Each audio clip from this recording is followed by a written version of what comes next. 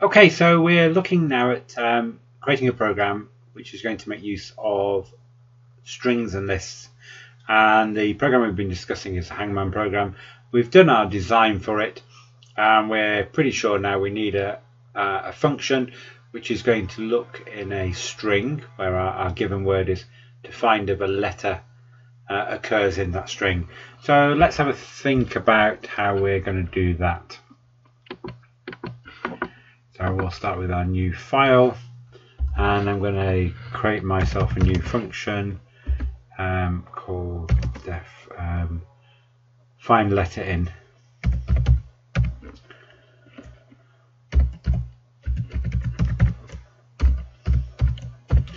And from our design we know that we are going to be searching for a particular letter, so I need to pass that letter in, and I'm going to be searching for that letter within a particular word, so I need to pass that word in. So there's my basic definition of my function. Obviously I'll need a main again, and in here for now I'm just going to set my word to be, I don't know, if I make something up to start with, television, and the letter that I'm going to be searching for is going to be the V.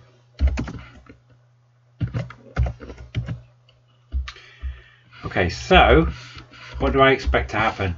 I expect to call my find letter function. So I need to call my find letter function. I'm going to pass it the letter that's currently stored in the variable letter,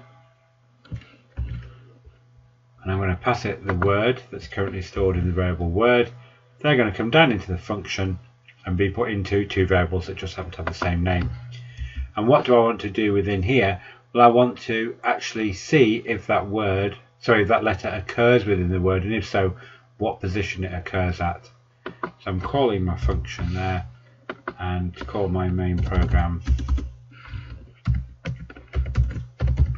I'll call it down there. So let's just get going and make sure we can get our function to work first of all, and make sure that it's doing the basic things that we expect it to do. Now obviously word can be varying lengths, so I need to find out how long this particular word is. So I'm going to create within the function a new variable called word length, and I'm going to call the function len, which obviously gets, let's type that, and I'm going to pass it the argument of the variable word. So this now will return how long this word is, and I've got a count now of how long the word is. And just to check everything seems to be working okay, I'm going to do for I in range 0 to word length. Now remember this, the way does this work? Well, the word length will be as long as the word is, so imagine it's got 6 letters in. So this letter will go from 0 to 6, but we remember it only goes up to 5 within our actual loop, which is good because the last index is in fact going to be the position 5, because the first index is position 0. And I'm just going to print each letter in turn. So I'm going to print word square brackets I, because I is my index value from my for loop, and that's going to count from 1 all the way up to 1 less than the length of the actual word. So let's just have a look if that works.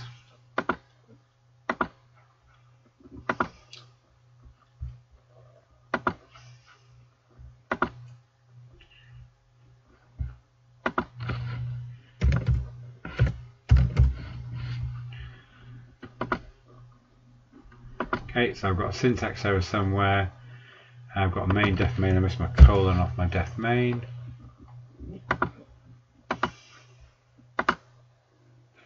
Okay, so there we go, you can see it's printed television. That seems to have worked okay. And if my word was televisions with an S on the end, yeah, it prints televisions. Great, so I can certainly get each letter one at a time within this for loop here by indexing it. Just to reiterate, the value I goes from 0 up to the word length, so if it's 6 characters long, this is 0 to 6, but we know that actually only goes to 5, which is a good job because the index positions of a 6-letter word are 0, 1, 2, 3, 4 and 5. So we're definitely getting all the letters. Just a minor addition there. I'm not going to distinguish between upper and lower case, so I'm just going to make sure my all my letters are lowercase within my words. So I can now go through the loop as I've done here within this for loop, and I can see that I'm printing each letter one at a turn by indexing it here within the string. Really what I want to do now is I want to test it. So I want to say if word brackets I, so that's an individual letter out of the word, is the same as the letter I'm looking for. What do I want to do? Well, for the moment I'll put print, and I'm going to just say found at and tell the location.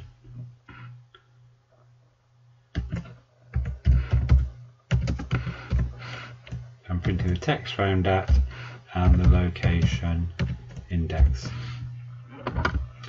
Okay, so this should, where we're looking for the letter V, that should tell me it's at 0, 1, 2, 3, position 4, if that works. End of line. Oh, there I go. Missed me comma and put a apostrophe in instead. Okay, oh, index is not defined. Why is index? My variable for my loop, I actually called it I, not index. So we're just going to leave it as a variable I. It is an index into the string, that's why I was calling it index.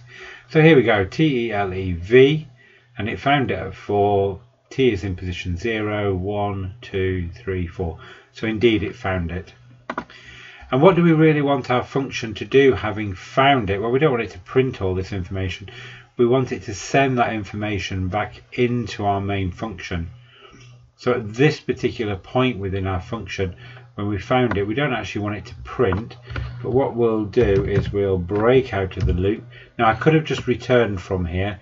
You'll see why I'm going to break out of the loop for this particular case. If I break out of the loop, then I'm back down here, because now this is where the loop's finished with that indentation, and I'm going to return I, because I is a position. So that means when we call the function up here, where I call it from, this is where my word is actually going to be returned to. It's going to be returned to this particular part of the function. So I'm going to call this location.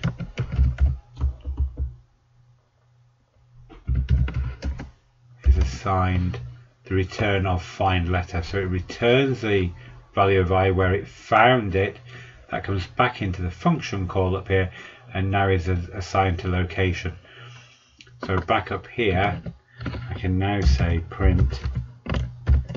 I'm going to say letter, the letter I'm looking for. You can see I'm putting all these print statements in here, which ultimately we're not going to need, but they're really useful when we're debugging our code to make sure that it is doing what we expect. So we'll delete these out as we go through, but for now we're just going to leave them in because it's going to make sense to help us to debug our actual code. And this print, I don't want to print that in anymore, so I'm not going to delete that. I'm just going to hash it out, Alt 3, so that print won't run anymore. So let's work out, see what happens now. Letter B found at location 4. Brilliant, and that's right within the word. I suppose I ought to just print the word at the start there as well, so that'll make sense if we change it in a moment.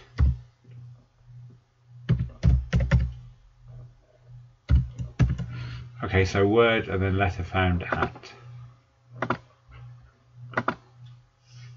Okay, so the word is television, the letter V found at location 4, 0, 1, 2, 3, 4. So that certainly works at televisions. Brilliant, so there's our first bit of code, find letter, and that seems to be doing what we expect.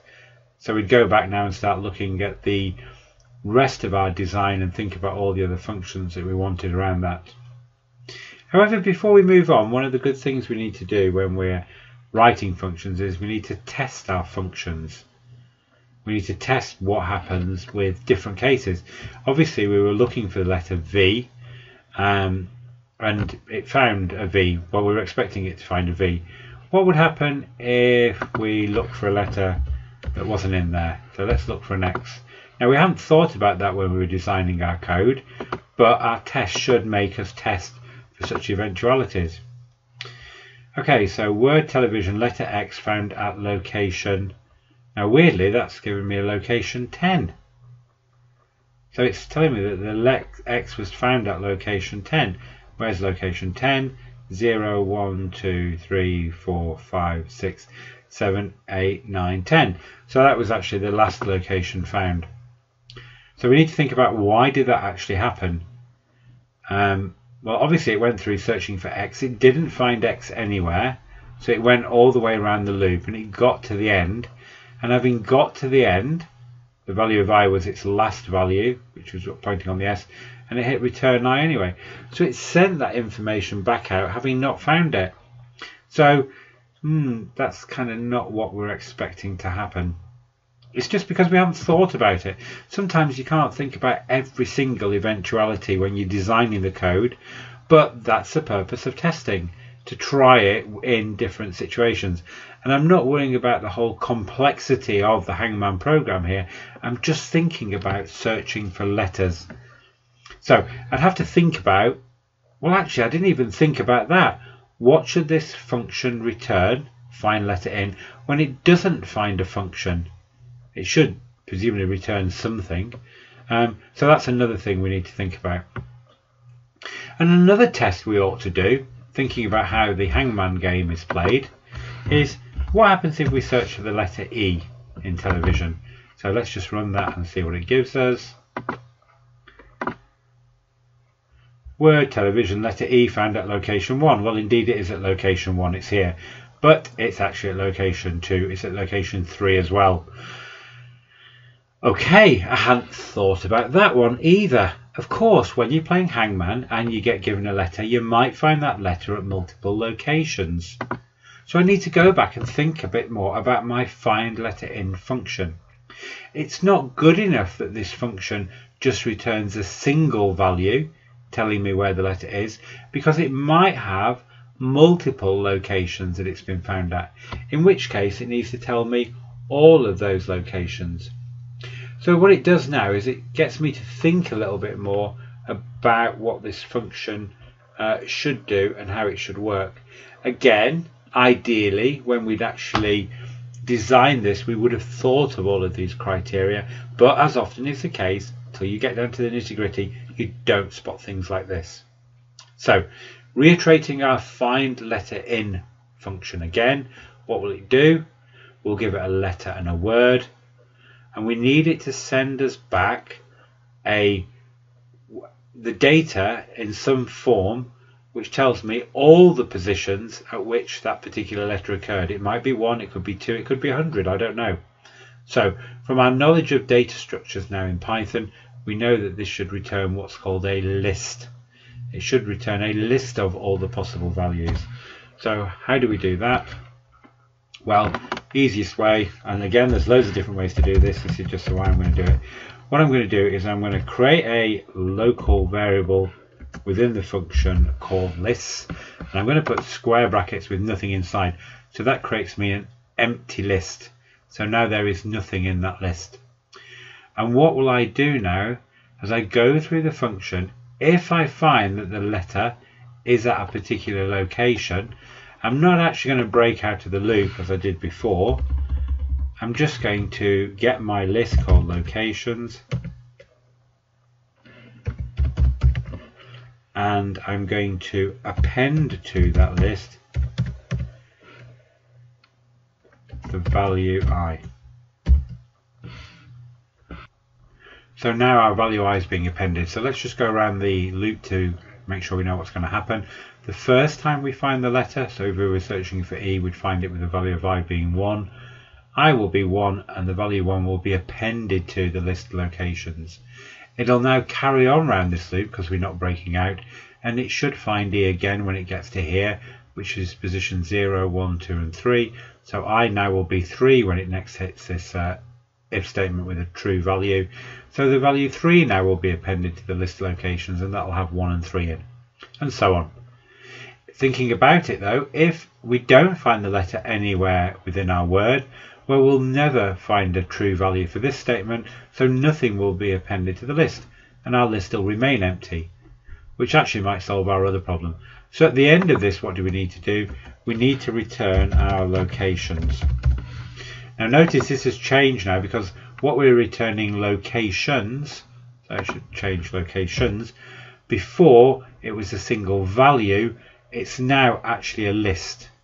So we'll call it, it doesn't matter, but we'll call it locations up back in main to be consistent with that. Because we've created the list within the function, we now have to return the list back out of the function, as you would expect. So let's see how that works. Okay, so list object has no attribute appended. I've spelled append wrong because it's append.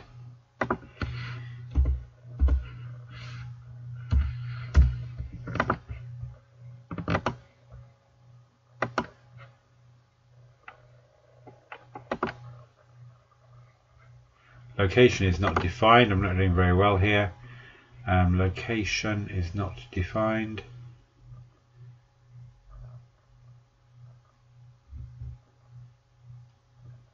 I missed where the error was. I should have been a bit quicker looking. Back in line 8, location. Okay, so yeah, it's because I changed it to locations in the return value here for the function. I hadn't changed it in my print statement. Hooray! So word televisions, letter E found at locations 1, 3. There it is at locations 1, 3. And notice the way it's printed it, because we just printed the variable locations. It's a list, which is why it's got the square brackets around it. And there's 2 items in the list, they're separated by a comma, the value 1 and 3. So that certainly works. Let's just go back and we'll have a look at an S, because I know there's a couple of S's in there. And one of the S's at the end, so that's testing that it goes right to the end of our word. Yep, certainly picking up the letter at the end. Let's just check it for a T, because I know there's one of those, and that's the beginning of the word. So this should find it at location 0. Again, you can see it's a list there, because it's got the square brackets. There's only one element. And our last check is what happens if it's a letter that doesn't exist in there, like the letter C.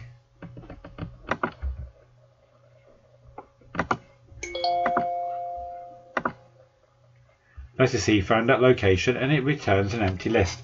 So that actually solves the problem now that we had before, because it's an empty list, and that's picked up what happens if we don't get any letters found. So we've basically created the core component of our Hangman function now, and we've tested it quite well. We're sure we know what it's doing. We're sure that it's finding single letters. We assume it's going to find triple and multiple letters if there were more in there. I could test that again if I wanted to, but I've got that main function written now. I can park that to one side and just start using it. So well done, that's the first part of the Hangman game written.